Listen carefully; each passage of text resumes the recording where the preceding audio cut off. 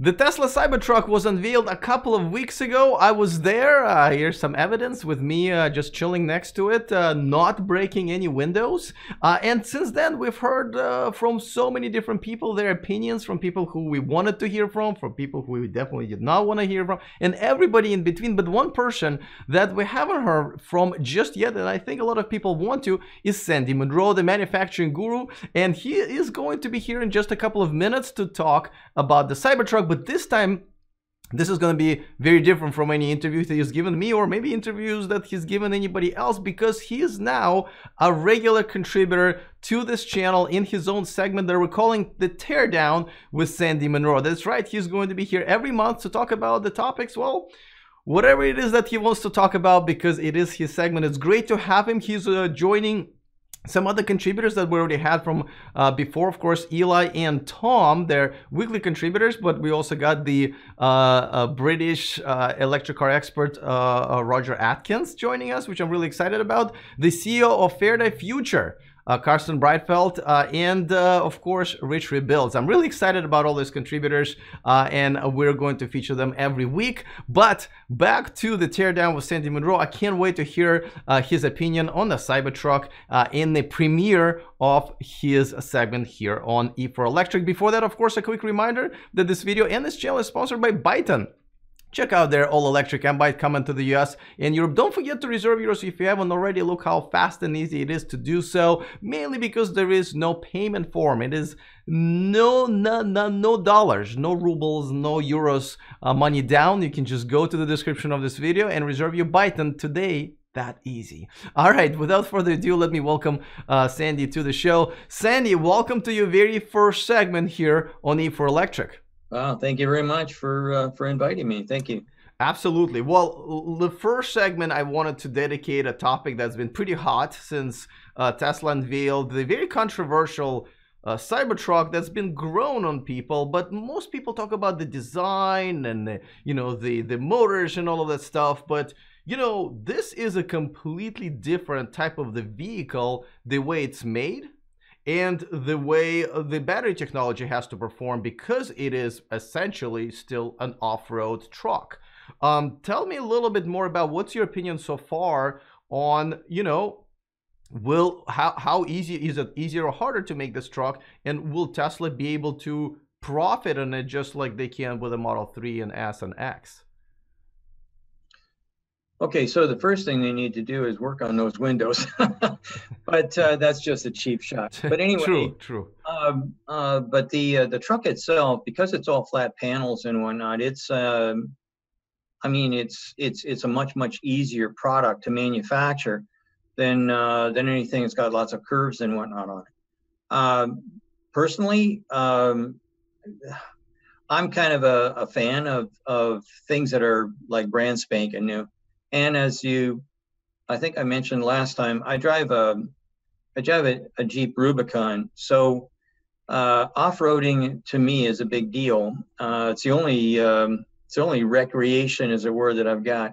The only relaxing thing I do is run over plants and be probably nasty to nature. So this kind of a vehicle to me is pretty interesting. I'm very happy that Tesla decided to put out something like this. So construction-wise, that is a very simple product to manufacture. It strikes me favorably because, like I say, I'm an off-roader, and secondly, I've never been enamored with curvy whatever. This is definitely what we would call a masculine vehicle, masculine all over. I mean, this is like you know, everything here is geared toward a man, kind of. So especially one that's an outdoorsman and stuff like that. So that's my first impression. I like it a lot. Did it grow on you just like with a lot of people? Like, did you hate it at first and then loved it, or No. you loved it from the very beginning? First second I saw it. Love at first sight. I love it. All right, it's still growing on me, but I can definitely see how this is something This is, So, I compared well, this. it's what kind of car do you drive?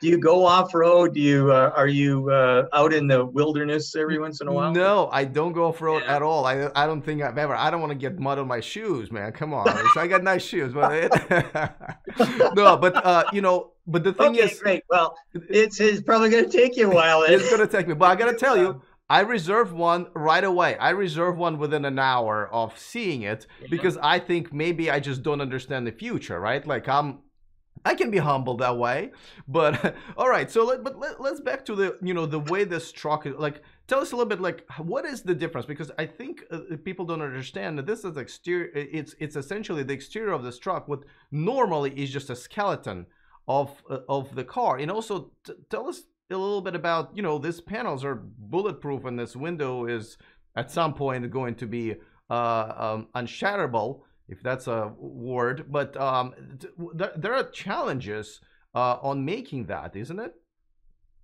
No, that's a relatively simple product to manufacture.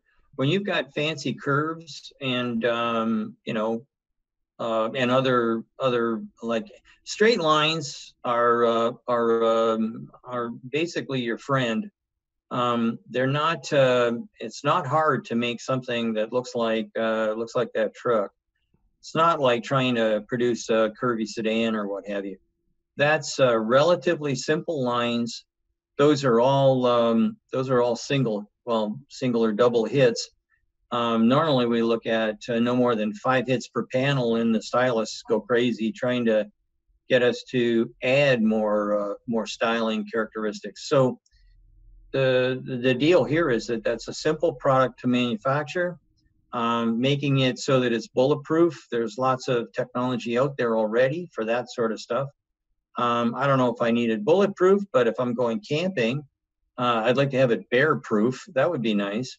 And for those guys that have got, like you just showed that quick picture there of a guy with a bike in the back, that's a very handy, that's a handy little doodad that you've got there for that ramp.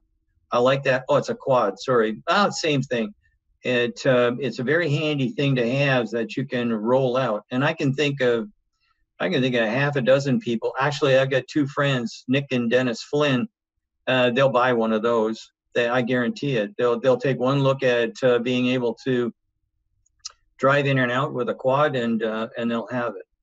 Well, so I understand it's easier to manufacture the panels, but I always thought that anything that's bulletproof or really sturdy, it weighs a lot, right? And this is an electric truck, so it really needs all the help it can get to be as light as possible so the range is acceptable. Is there some truth to it, or technology has caught up to it and now you can have a lightweight, bulletproof and tough materials and so forth?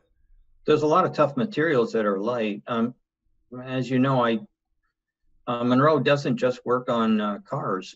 We work on a variety of things, and one of them is tanks and vehicles that, in essence, have to be battle hardened. And when we worked with what do you call it? What's their name? GD, then General Dynamics, and quite frankly, we took a tremendous amount of weight out of the Stryker vehicle in order to basically strengthen it for one thing, and then also to give it longer range. Even though that thing basically runs on diesel, you still run out of diesel if you're in a combat kind of situation. So lightweight and bulletproof are not separate issues. You should be able to do that. All right, and so you're telling me that this is actually not going to, it's not a revolution in manufacturing of a truck. This is actually simplifying it for the sake of, cutting costs, but at the same time making it look manly. Well, it's gonna cost, because the materials that you're using are not, they're not just steel. You're looking at a laminate, right? There's going to be layers of materials that are going to go in there. So the outside, it looks like brushed stainless, I doubt I haven't seen this thing for real, and I haven't seen any specs on it, but it looks like brushed stainless. So they put that on the outside, and then you start layering it inside. Kevlar is going to be one of those layers, I'm sure, if they're trying to make it bullet. It depends on the bullet too. I can guarantee you that there's a thing called it's called a Dragon round from Russia, and I bet you it'll go run through one end and out the other. And I don't think it'll take 50 cal either. But I'm Russian myself. We're really good at destroying things. Yes. Yeah. Right. That's right. Well, that's the wicked bullet. That's what everybody tries to be able to withstand. But at the end of the day, I'm sure that when they're talking about bulletproof, I'm pretty sure that they're looking at a 30-06 or something like that, not a war weapon, not a real warrior's weapon. So, let's talk about battery technology. This truck is going to be able to go over 500 miles. It's not a small vehicle, and we know that Tesla just acquired Maxwell Technologies, and there's a lot of hope there. Do you think they have to make maybe one more leap in terms of battery technology in order to make this work, or do you think they're, ready to make this happen now? I don't think anybody knows. I can tell you that we know for sure no one has got a solid-state battery. That's a fact. We've talked to a couple of people who claimed that they did, and then when we looked for the proof, it wasn't there. That is the holy grail. If that comes in, that'll make a big difference in ICE. That'll make a giant difference. Right now, I don't see. I think that there's going to be an 80 million lump associated with how many ICE vehicles are being manufactured around the world.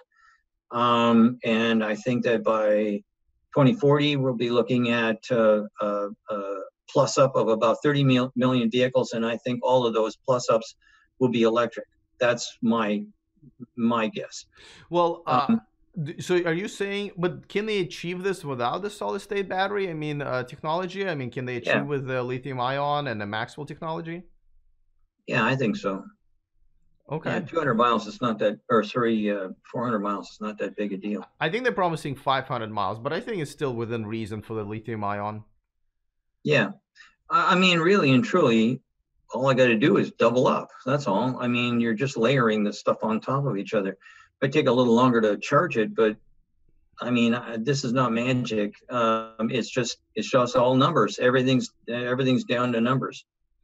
All right. Well, fair enough. And I'm looking forward to it. Would you be looking forward to tearing this beast down once it becomes available, or that would actually? I was going to ask you. You said you got a very early model, right? Yeah. Well, would you like to donate it? I might, because if I still don't get it by then, which I'm assuming is gonna be 3 or 4 years, why don't, totally, we can do that. Good. So I'm gonna hold it to you. All right. Well, we have it on video too. So it's on video now. I know.